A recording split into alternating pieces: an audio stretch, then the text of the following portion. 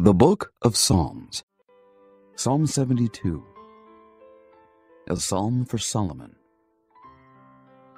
Give the king thy judgments, O God, and thy righteousness unto the king's son. He shall judge thy people with righteousness, and thy poor with judgment. The mountains shall bring peace to the people, and the little hills by righteousness. He shall judge the poor of the people. He shall save the children of the needy, and shall break in pieces the oppressor. They shall fear thee as long as the sun and moon endure, throughout all generations.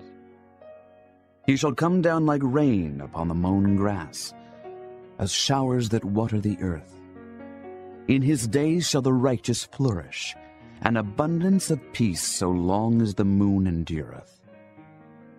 He shall have dominion also from sea to sea, and from the river unto the ends of the earth. They that dwell in the wilderness shall bow before him, and his enemies shall lick the dust.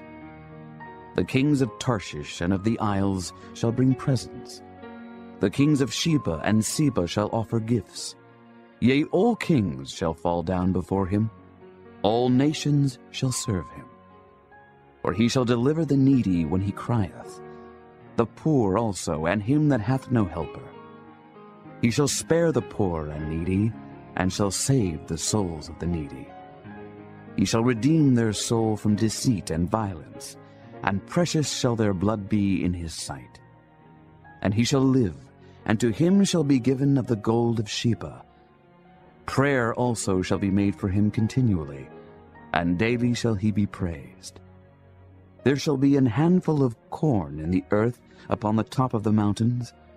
The fruit thereof shall shake like Lebanon, and they of the city shall flourish like grass of the earth. His name shall endure forever. His name shall be continued as long as the sun, and men shall be blessed in him.